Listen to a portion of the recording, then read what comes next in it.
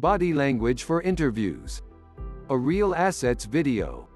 Please subscribe to stay in touch with our video collections.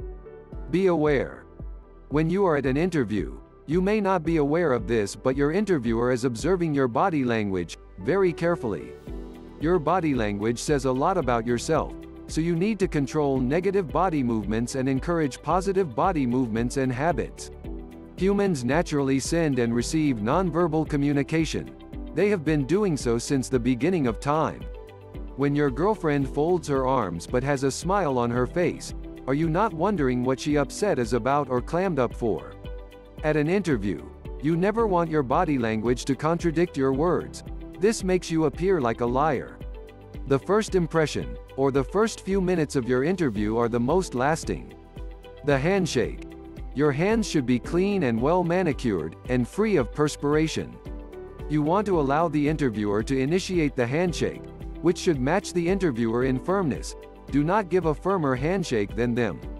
Smile at the interviewer and look them in the eyes. It should last between 2 to 5 seconds.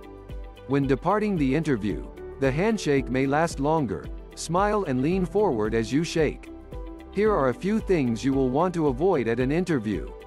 Clasping your hands behind your head, adjusting your tie, constantly slouching in your chair, pulling your collar away, picking at your face or outfit, tight smiles or tension in face, little eye contact, wrinkling your eyebrows, rapidly nodding your head, any nervous tics, crossing your ankles. Means withholding information, crossing your legs away from the interviewer toward is okay, crossing one ankle over the other knee, crossing your interviewer's personal space, avoid grinning idiotically, gnawing on one's lips absent-mindedly, faking a cough during a tough question, folding or crossing your arms, avoid compulsive jabbing the floor or desk with your foot, loud, obnoxious laughter.